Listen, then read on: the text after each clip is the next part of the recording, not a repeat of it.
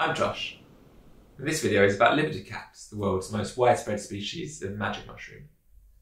Although this video is long, I hope it might be the quickest way possible to go from not knowing anything about mushroom identification to actually having the skills necessary to have a go at identifying libidicaps. I hope this resource helps you. It's coming to you from a new non-profit organisation called The Forest. I'll tell you a little bit more about The Forest later on, and there's a link in the description. We'd love you to join our community. So in 5 minutes or so, we'll get down to some proper mushroom identification. But before that, I'm going to make some things clear about what this video is for, perhaps provide some context and explain the approach.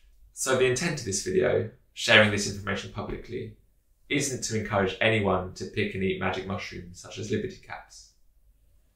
Before you think about doing that, you should be aware that in many places, like here in the UK, these mushrooms that naturally contain psilocybin are in most circumstances illegal to possess. So please make sure you understand the implications of the law wherever you are, especially as being criminalised by the authorities could be a lot more harmful to your life than most possible outcomes of eating foraged mushrooms. So in the footage that I filmed, you won't actually see me picking any libidicaps. But where there's things that my footage didn't really quite capture, I've included some other photos of picked libidicaps that help complete the picture. So what is this video for then? Well, you might want to learn the skills to identify libidicaps, simply because it's nice to be able to recognise the species that you live alongside, especially ones with such remarkable properties and cultural importance. Just admiring and maybe photographing libidicaps without picking them is your safest option. But you might be watching this video with an intention to consume magic mushrooms yourself, hoping maybe for fun or for healing or for a mystical experience. If that's the plan, then you'll want to keep the risks as low as you can. And hopefully this video can support you in that, mostly by reducing the chance that you eat some poisonous mushrooms by mistake. Collecting your own libidicap mushrooms could also potentially be a safer choice than sourcing some other psychedelic substance through some other route, as the effects and risks of psilocybin are relatively well understood and researched, and people have been using mushrooms in this way for a long time. Do all the research you can before considering eating libidicaps. Jumping in with a random dose and in the wrong setting can be disastrous. It's easy to underestimate what these little mushrooms can do, and especially if you're young or your mental health isn't great, you could end up regretting using them. If you do plan to gather libidicaps, putting in the effort to get the identification right is just the first of loads of opportunities you have to better understand and manage the risks, and to boost the chance of getting whatever it is that you are seeking from your experience. There's no room in this video to discuss in detail the cautious approaches for using libidicaps, but our new not-for-profit organisation, The Forest, exists to support and connect people as they navigate their own path with psychedelics. I now want to give some context to justify watching this long video, rather than just quickly Googling libidicap identification tips and maybe trying to match mushrooms you might find to images of magic mushrooms online. Sadly, there's money to be made by taking advantage of people's keenness to access this knowledge and stay safe. So some of the top Google results about libidicap identification are essentially clickbait full of reckless inaccuracies and mislabeled photos of random mushrooms, all to promote products or sell adverts under the guise of providing information. In the notes, I'll put some links to better resources. Another source of confusion is that the photo agencies that sell pictures to the media and to websites are always getting their mushroom identification wrong. So even accurate coverage of the cutting-edge research on psilocybin and mushrooms are often illustrated with pictures of random and sometimes poisonous fungi. Smartphone apps might seem to offer an alternative to learning how to identify mushrooms yourself, but they don't yet. These screenshots show that you can give this type of software a picture of potentially deadly mushrooms, and it may wrongly guess that the mushrooms in the picture are magic ones. This video is more an attempt to help you develop the knack for recognising them, as you would if you spent a day out with an experienced libidicap forager.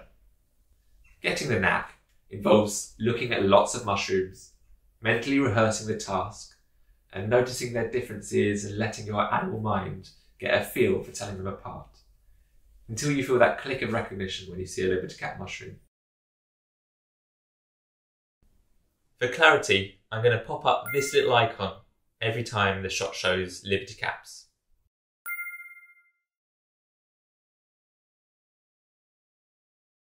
Now at last, let's dive in on how to find and reliably recognise liberty cap mushrooms.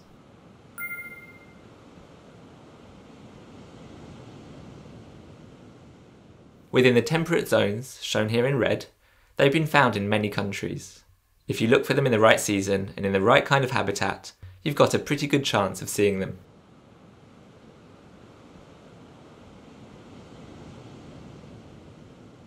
Liberty caps will start appearing whenever the weather gets cool and wet enough for them.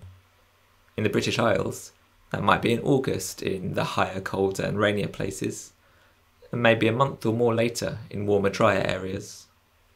Then they'll keep on fruiting throughout the autumn until the hard frosts end the season. It's those rainy autumn days that really bring out lots of mushrooms. You can find them in sunny weather, but only if it's cool and the ground has been soaked by plenty of rain a few days before you go looking.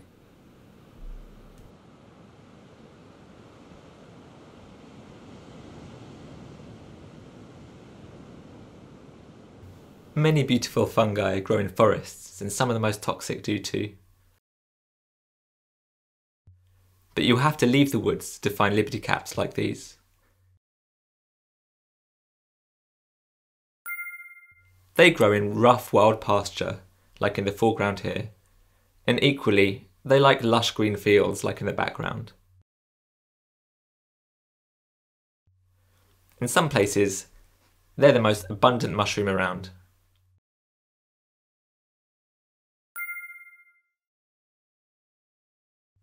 If you find mushrooms in parks or gardens, they're almost never liberty caps. Because liberty caps like growing where they're grazing animals, like cows or sheep. And they don't like artificially fertilised or ploughed land either. So head out for the wild. Rushes, like these ones on the left, can be a good indicator of the sort of wet, acid grasslands that liberty caps really like to grow in. You'll see many fascinating fungi. Don't pick them indiscriminately, hoping some might be magic.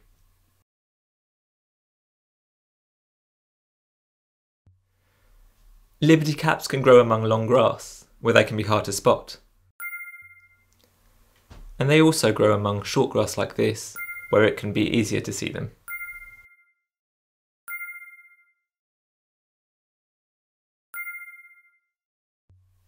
Mushrooms are like the fruit of a fungus, and the fungus is a network of threads and mycelium that is hidden beneath the mushrooms, often decomposing something for food. If you see mushrooms fruiting from animal dung, they're not liberty caps.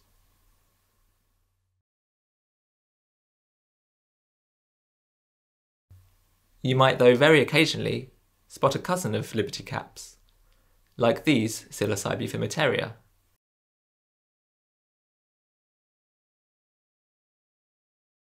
These are liberty caps.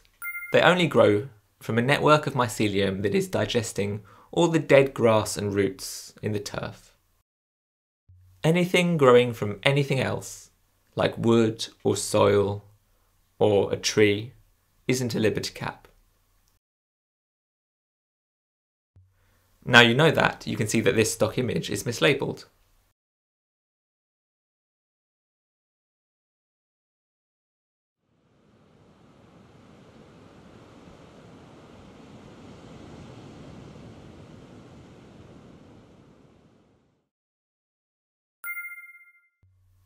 If you spot a liberty cap, there are usually others growing nearby.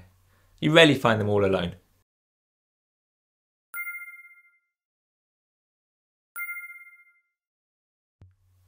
Stay vigilant for other species growing right in amongst liberty caps, like these. Liberty caps never grow in tight clumps where the stems are all attached to each other.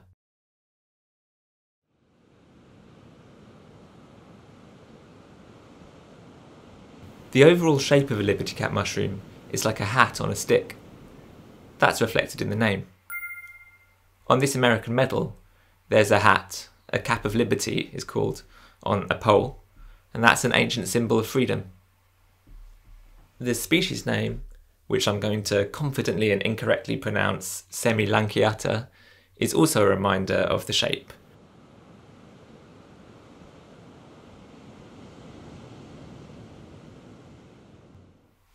Compared to familiar edible mushrooms, liberty caps are small. This one's cap hasn't opened yet, so that's about as small as they get. If you find a mushroom of that size or below, and it does have an open mature cap, like these ones, it won't be a liberty cap. At the other end of the scale, liberty caps don't get much bigger than this old rotting one. Notice how the cap margin has flared out. If a mushroom is much bigger and chunkier, like this beauty, you can rule it out, it's not a liberty cap. These are a typical size. The cap is about as big as my thumbnail. Liberty caps vary in size at every stage of their development, so don't be confused if fresh ones like these are massive, whilst others that look older and mankier are small. The characteristic which can seem most confusing at first is that liberty caps come in two colours. However, once you understand it, this feature really helps with identification.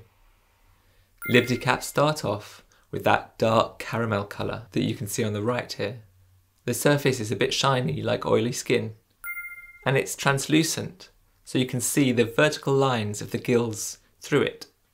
Careful not to confuse the lines you can see through a liberty cap surface with any lines, creases or folds on the surface of a mushroom, like the ones you can see here. As the wind and the sun begin to dry the cap, it transforms. From the top and spreading downwards, it becomes opaque and cream-coloured, hiding those dark gills, except at the bottom edge of the cap. Once you know that, you won't be fooled by mushrooms that are light but with a wet shine, like these slimy dung roundheads, because light goes with dry. And you also won't be fooled by mushrooms that are dark but opaque and not shiny, like these mottle gills. But beware, other mushrooms like the mottle gills at the bottom here do their own version of the colour transformation thing. So you need to look at all the features put together to make an identification. You can see all the stages of the colour change here. Notice that they always transform from the tip down, so the cap edge is never the light part. Moist liberty caps can look especially dark when they're getting a bit old, soggy and mushy, like a couple of these. When liberty caps are moist, it's possible to peel a very thin, transparent jelly skin off of the cap surface. That's not a common feature of mushrooms, so it helps confirm identification. I really struggled to film this with one hand, so bear with me. You can just see that as the cap tears, a fragile, clear skin is visible.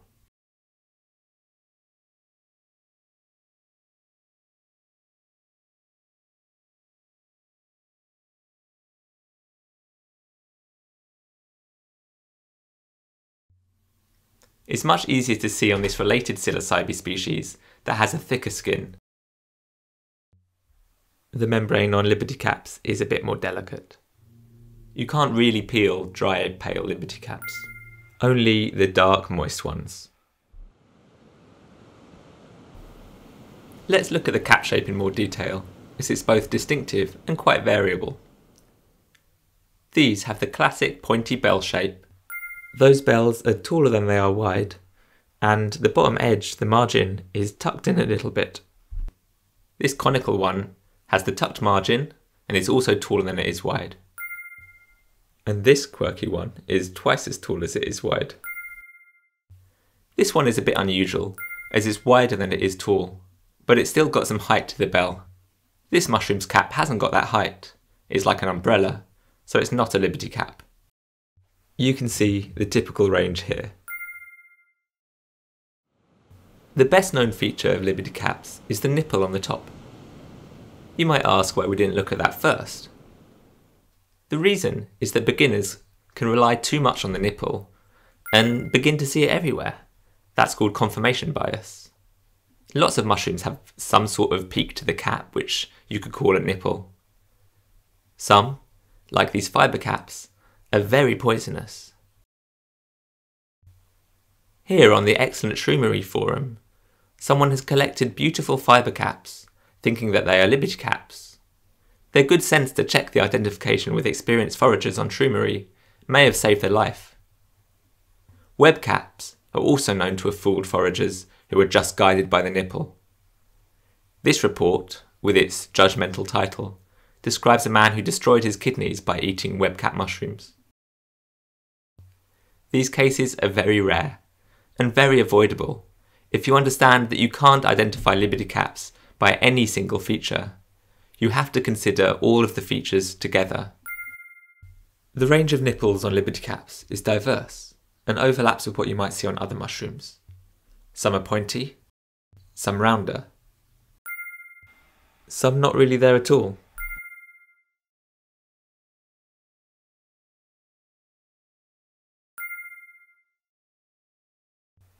You could find other mushrooms, like these ones, in the same habitat with more obvious nipples. This sort of two-part nipple, basically one with an areola, is a strong hint that you have a liberty cap.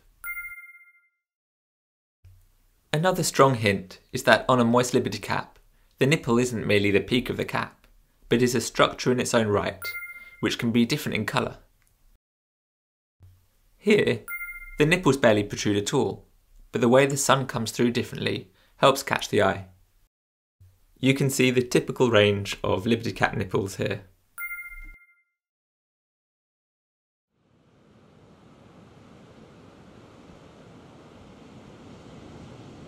Just like the caps, liberty cap stems have a wonky charisma to them, though there are other mushrooms with wiggly stems.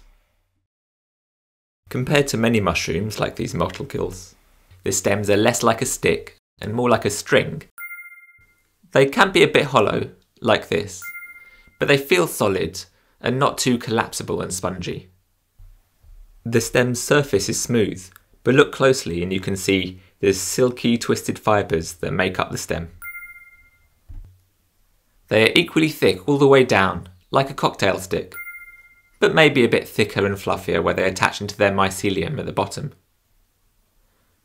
They don't do that wet, dry colour change that the caps do. They start off white, and I suppose like human teeth, they tend to gradually go yellowy and even orange and brown over time. And they darken with handling. You may have heard that if a mushroom is magic, it will bruise blue like these have. This is very useful for identifying some species of magic mushroom, although some other non-magical mushrooms bruise blue too. However, it's not that useful for liberty cap identification, especially if you're leaving them where they are to grow. Liberty caps rarely show a really striking blue. Liberty cap mushrooms never have a solid ring around the stem like some mushrooms do, but sometimes you get a ring of spores around the stem, just a little black stain, like on this mushroom. And you also see it on some other mushrooms, like the dung roundhead. The gills of a mature liberty cap are dark from all the purple-black spores that they're producing. You can also see in cross-section that the edge of the gills slopes right up and it's only really attached to the stem at the very top.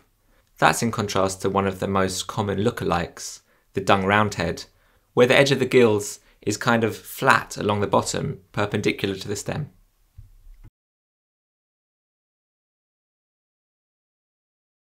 Liberty caps and dung roundheads grow together so often and vary so much that once they were incorrectly considered different varieties of just one species. You've now heard all the features that you need to identify liberty cap mushrooms, so it's time to see if you can apply them in practice. Here's 3 mushrooms. Are there any features that you can see that would help rule any of them out? Would you be confident that any of them are liberty caps? You can pause the video if you want to see if you can bring to mind any of the distinguishing features. The colour of the cap, gills and stem are all wrong on the one on the right. Many of the small orangey mushrooms like this are from the Gallerina genus, and I don't know if this one's toxic, but some Gallerina are deadly. What about the one in the middle? The colour of the cap looks about right, though it doesn't really have a nipple, and it lacks that dark band around the margin of the cap. The stem isn't quite the right colour, and it looks more grainy than fibrous. This, I think, is one of the best lookalikes. It's called the dewdrop mottle gill. The mushroom on the left has a nipple. It has a greasy, moist, caramel-coloured cap. There's the vertical lines of gills visible through the cap, and you can see that kind of dark band around the margin of the cap. The stem looks fibrous, it's kind of ivory colour, and there's a dark ring of spores around the stem. That is a liberty cap. The gills of these are white, which rules out liberty caps. You can see the vertical lines of gills through the cap. The shape's roughly right, and there's kind of a nipple. But it's all orange, even the gills, so it's not a liberty cap. You can see the silky fibres on the surface of the stem, and even though there's not really much of a prominent nipple, you can see internally there's a nipple-like structure, as you can in this one. Both of these are liberty caps.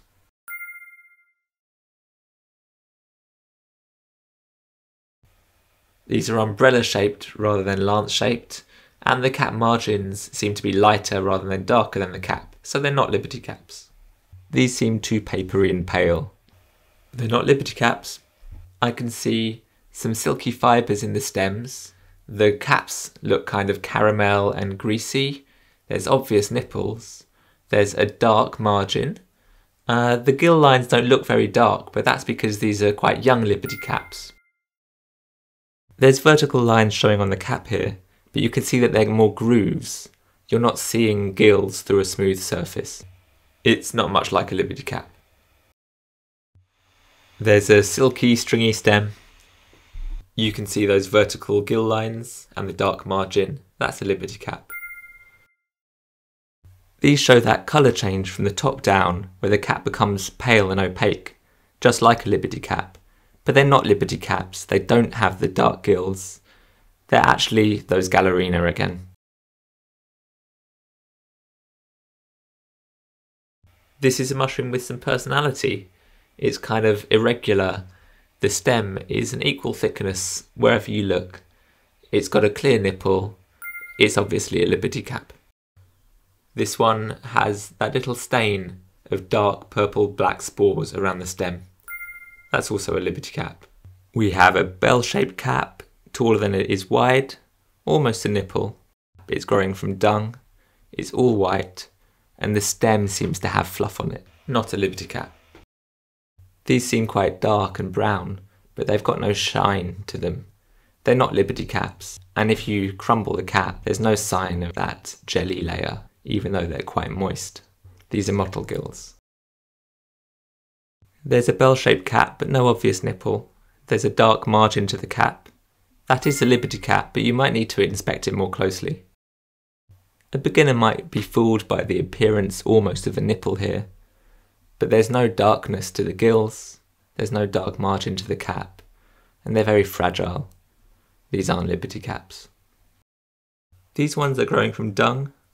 The colours and proportions aren't quite right, but if you thought that they had a psilocybe vibe to them, you'd be right. They're psilocybe fimitaria. Magic, but not a liberty cap. This mushroom's getting old, but you can still see the pale cap, the dark gills, and the nipple. That's a liberty cap. You probably recognise these ones by now. They have that slimy cap more than greasy, and even though they resemble liberty caps enough to be mixed up with them all the time, they're dung roundheads.